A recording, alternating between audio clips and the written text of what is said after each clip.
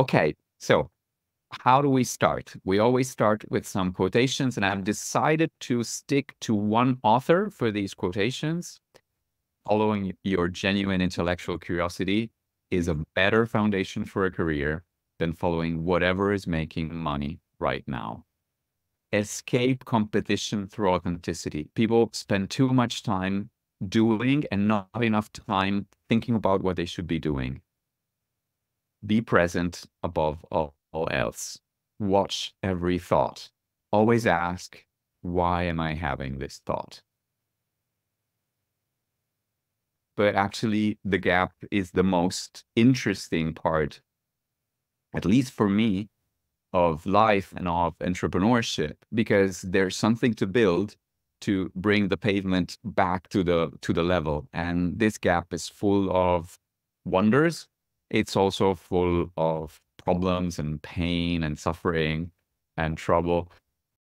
And yeah, I met Matt in Berlin a couple of weeks ago, and he gave a really fantastic speech. And yeah, sometimes there's a line between being authentic and telling the truth on everything and being taken as overselling. And this thing is, I keep thinking about it. So sometimes you're not overselling or anything, no, but it kind of looks good or whatever you can call it. Then it's taken as, okay, is this overselling? Is this really the truth? And I know it has to have different cultural aspects. At least that's how I thought about it. But it is still something that I think about from time to time. It's super interesting, connecting with the self-perception when we are selling things. The self-perception of being overselling is it's very strong. We could start and we could have a couple of hours on that. But let's continue. We were discussing the currency of your creativity versus the currency that pays for the mortgage or your rent. And in it, the salient point was, well, perhaps you could be an Uber driver or have a side gig that brings in the money to allow yourself time, another part of your day or week, to do this thing that you love. And that drove me to go, oh, okay, well, maybe I do want to help out at the gym on reception whilst I pursue my career as a coach. And so I didn't do much time there at all because I could see, what was going on at a poorly run place. And I picked up a coaching job just by being curious about the other people, the leaders in the place, curious about them as individuals and pointing out, what a challenge that they've got on their hand. Just a few things. So yeah, enormously beneficial call a couple of months ago. Led to some really great actions and outcomes. I find it hard to be succinct.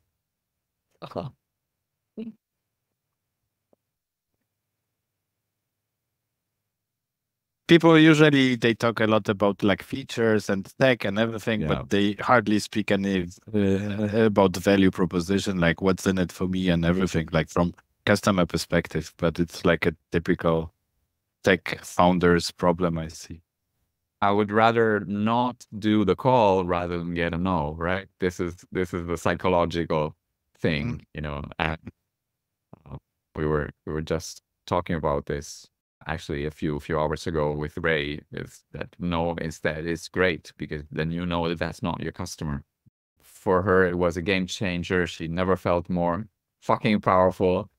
I felt like I could take over the world after our call. I felt like it was my narrative again. It was so good. I felt like a new woman. It was amazing. But actually, our conversations continued when we would go somewhere, and if possible, if we were going somewhere, we would take my 1972 Alfa Romeo.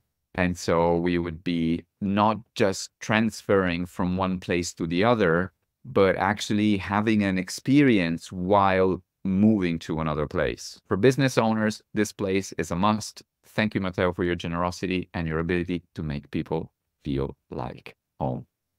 The most beautiful feedback that I got from this was that a few people started talking to me about things that I didn't say, so that I was giving them some food for thought, and they already, between seeing the talk and grabbing a beer together at the end of the day, they already had elaborated and had some breakthrough of their own. Make it learn fast, being able to go into sometime like, I don't want to, not confidential topic, but like being comfortable in asking questions that, you know, make people trust you to ask questions that really get into the details of things. What's in it for the people that are jumping on a call with you? What's in it for them? People will know if you're authentically excited to talk to them or not. They will just latch on to that. Are you interviewing the person, or are you interviewing the problem? The script is sort of, it's guiding you, it's shaping you, it's giving you structure.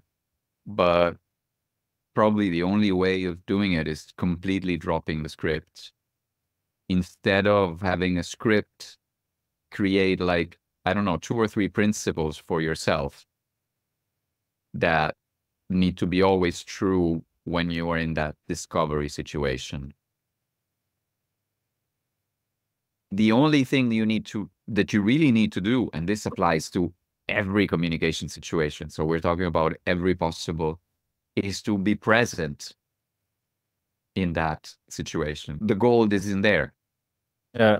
So if you give yourself permission to say, oh, I'm going to be totally inefficient. I think the recording thing, to be present, definitely.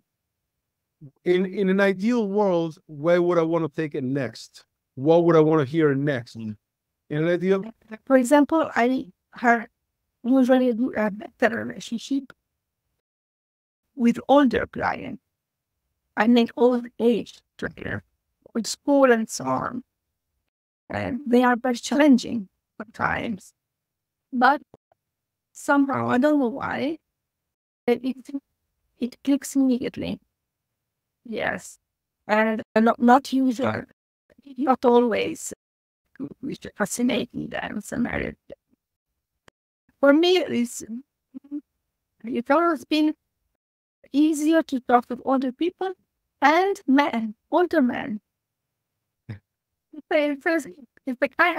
think it could be a kind of strategic positioning, because lately some clients call me to mend mistakes or into things that were not working. And miss them all, and with them all. Here you're giving us the gold. Yeah, I love that observation where you picked up on the positive and then expanded on that. Nicely done.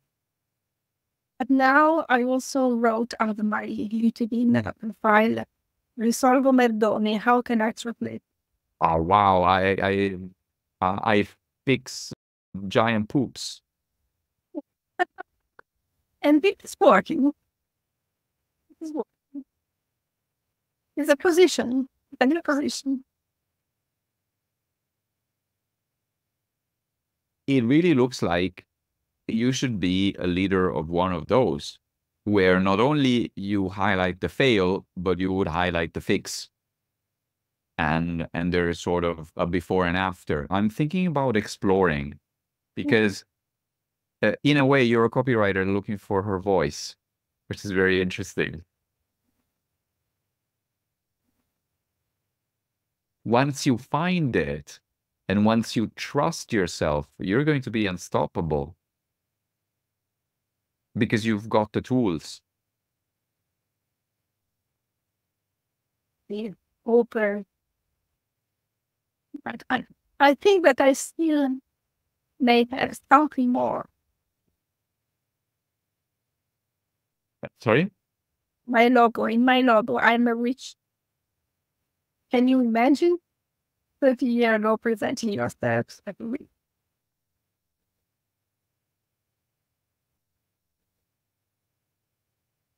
but everybody. I've Go got ahead. a story. It took me about 3 minutes to describe it, but I think it might help you change how people perceive you. So the boy walks over to the horse and the horse walks away, moves away from it. Walk towards the horse, but the whole time, just think about how nice your hair is. So he did that. He walked towards the horse.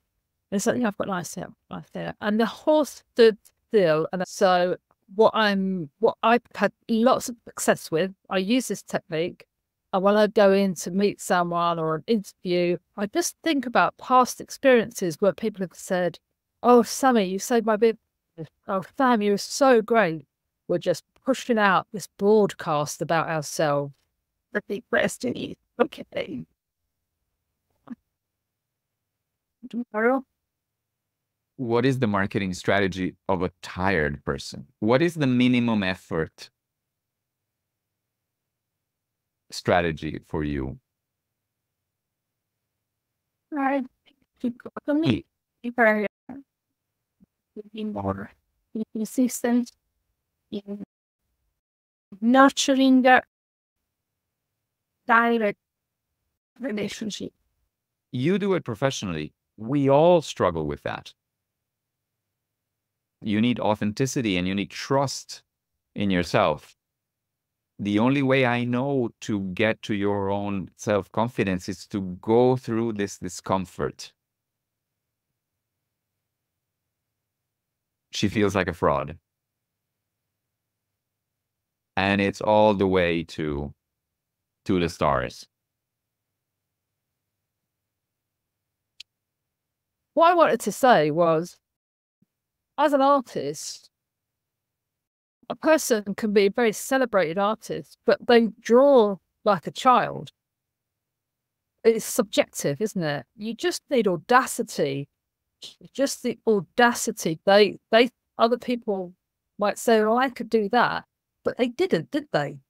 And I think perhaps as a copywriter, just want to break through your messaging and get the ideal client. Just have audacity. So that's audacity. What I wanted to highlight, before, to introduce myself, there was a line, and then I said, no, that's much more interesting. It is, senza stronzo non c'è storia. Without an asshole, there's no story. The most important part of the mountain is the dip. When I start learning about something, at the beginning, there's this, how hard can it be? The only way to avoid this work is to literally go work inside somebody else's dream. And therefore, go work for a company. Can I add something really quick? I just remembered a saying by Robert De Niro. It was a show. And he was saying that, just wait it out. Times shall pass. You have bad times, they shall pass. You have good times, they shall pass. Just wait it out. Your problem is your solution. I would love actually to continue, but I have to go. That was really interesting and lovely and everything positive. So thanks to all of you for a good time. I'll be saying goodbye. Yeah. Well, another gem of a call. So thank you for inviting me and allowing me to pitch in with my thoughts. And I hope to see everyone again. First Tuesday of July. My God. Put it in your calendars. Thanks again. Take care.